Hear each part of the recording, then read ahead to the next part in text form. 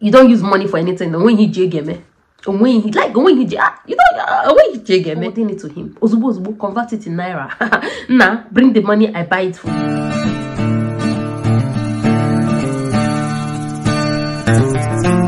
Hello guys, and welcome back to my channel. If it's your first time of stopping by, you are so welcome.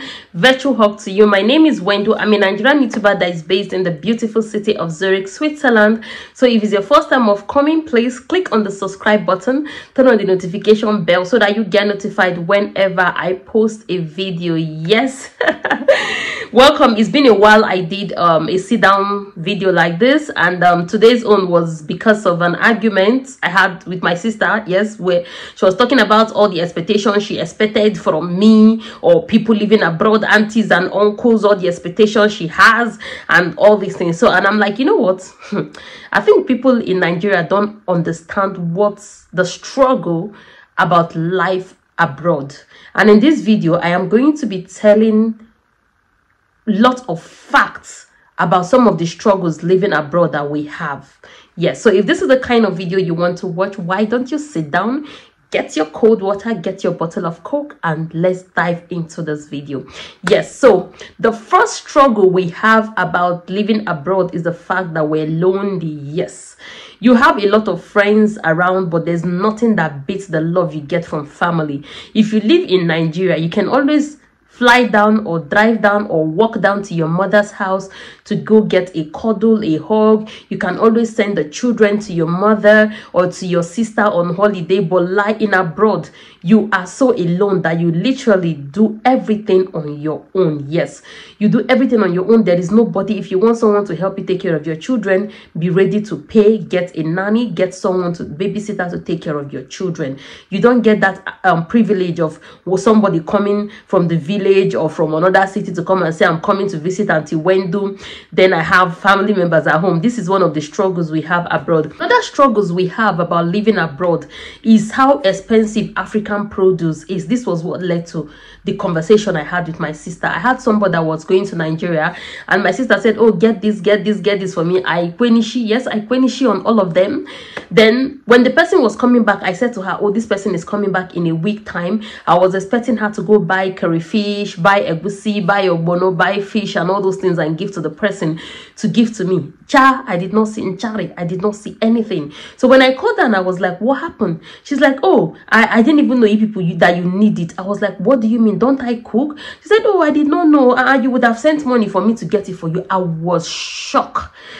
Because this is the first time I'm saying I am not giving any money for you to buy anything for me. So my expectation was like, okay, is give me, I give you, right?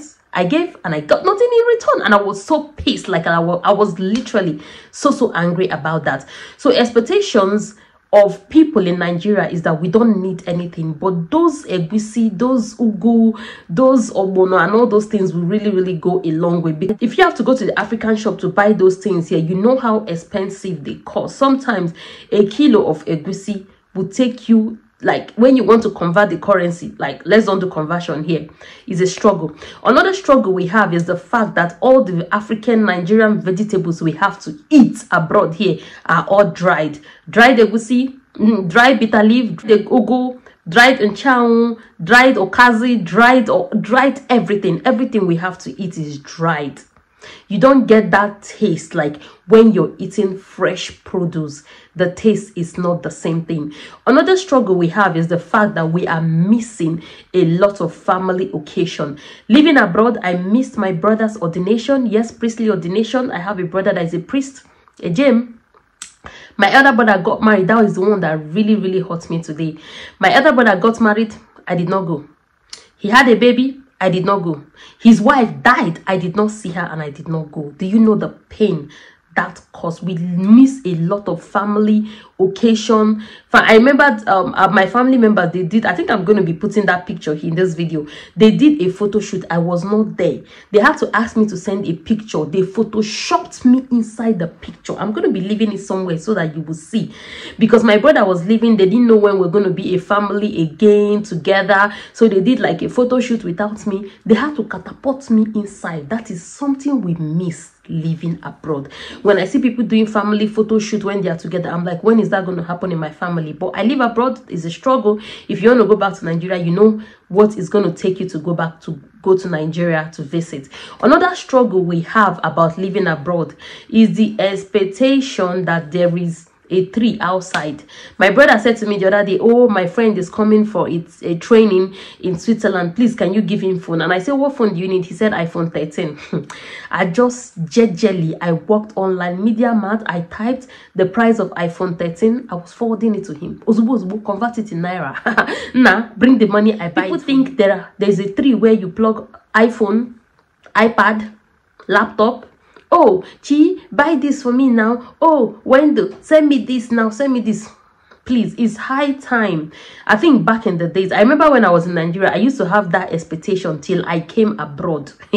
Please, oh, people in Nigeria, people in Africa, it's high time that you people realize that things are ridiculously expensive. When somebody sends you a phone, maybe they have had that phone, they took a 1 year or 2 year contract on that phone, and they've paid it off, they're taking another one, so they have this one as spare, and they're giving it to you. Please, please, please, the same prices that phone costs in Nigeria, it costs more here abroad. Please. Another expectation of people living abroad is that you don't use money for anything. When you the